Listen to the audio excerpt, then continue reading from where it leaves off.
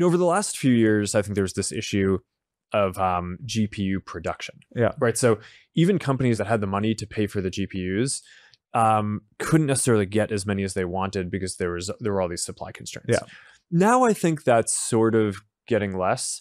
So now I think you're seeing a bunch of companies think about, wow, we should just like really invest a lot of money in building out these things. And I think that will go for some period of time.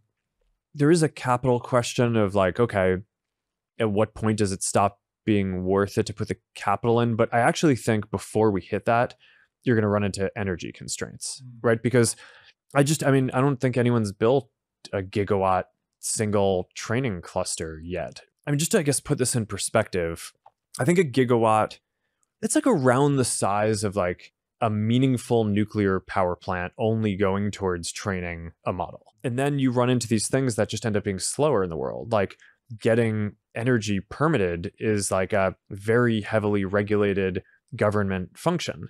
And if you're talking about building large new power plants or large build outs and then building transmission lines that cross other private or public land, that is just a heavily regulated thing. So you're talking about many years of lead time. So if we wanted to stand up just some like massive facility to power that, I think that's a very long-term project.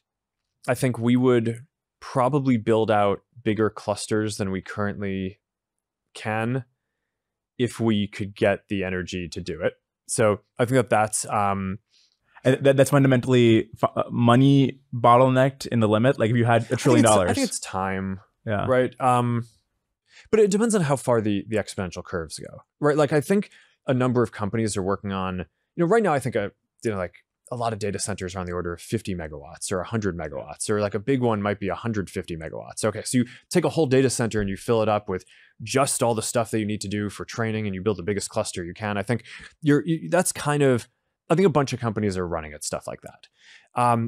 But then when you start getting into building a data center that's like 300 megawatts or 500 megawatts or a gigawatt, just no one has built a single gigawatt data center yet. So I think it will happen, right? I mean, this is only a matter of time, but it's not going to be like next year.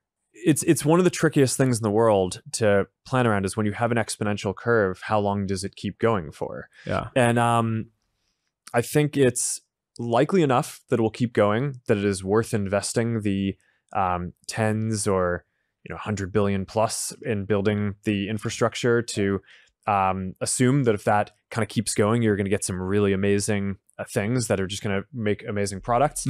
But I don't think anyone in the industry can really tell you that it will continue scaling at that rate for sure, right? In general, in history, you hit bottlenecks at certain points. And now there's so much energy on this that maybe those bottlenecks get knocked over pretty quickly. But I don't think that this is like something that can be quite as magical as just like, okay, you get a level of AI and you get a bunch of capital and you put it in, and then like all of a sudden the models are just gonna kind of like I think you do hit different bottlenecks along the way.